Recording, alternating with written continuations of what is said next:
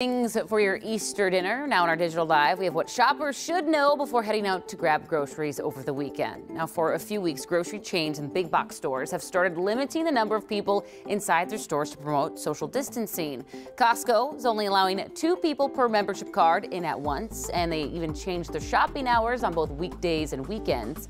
At Walmart, only 5 customers per 1,000 square feet are allowed in at a time, which is just a fraction of the store's capacity. When store reaches capacity, shoppers will be allowed in on a one-in, one-out basis.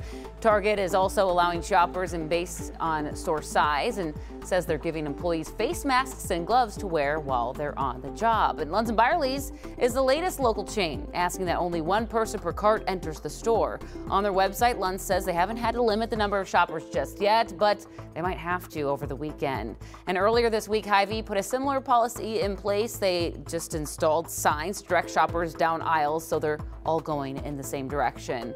If you feel like you've been able to get all your groceries but are still struggling to find disinfectant and cleaning products, NBC consumer correspondent Vicki Wynn says it could be months before those items are back in stock.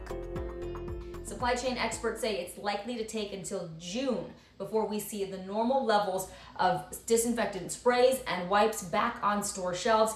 In the meantime, here's what you can do.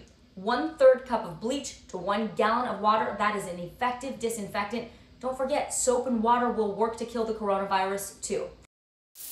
Yeah, good advice there. And coming up on the Today Show this morning, more grocery shopping tips, the best days and times you should go, and how to keep yourself safe while grabbing all the essentials you need. Yeah, you said you were having trouble finding a ham yesterday? Couldn't find a ham, so I got a kielbasa sausage. Oh, that's a nice delicious. Good Friday treat. Yep. Well, kielbasa. Yep. All right, way to go off the grid there.